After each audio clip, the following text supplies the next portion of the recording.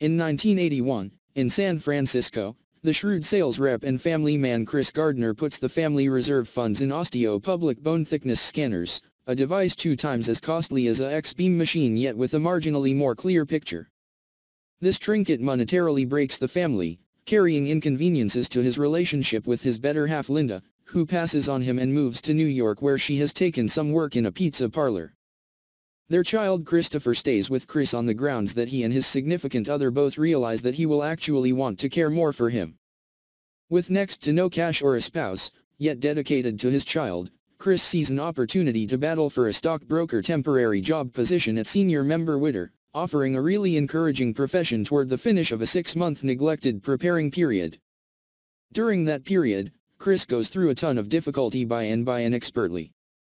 At the point when he assumes he is steady, he finds that he has lost $600 when the public authority takes the last piece of cash in his ledger for charges.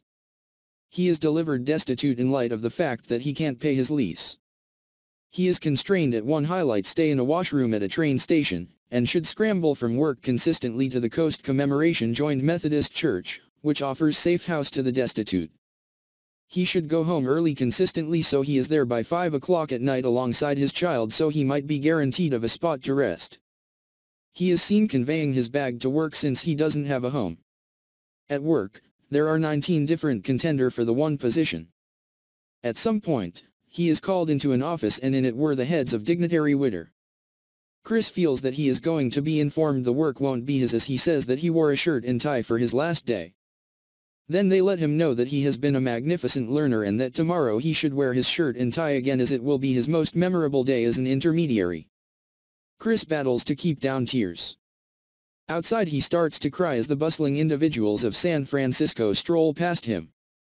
He hurries to his child's childcare, embracing him and realizing that after all that him and his child had to deal with things would be okay.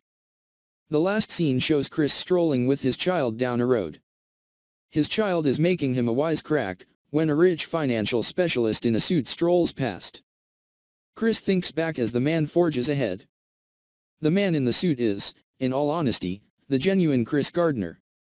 Thank you for watching and see you again in another movie story.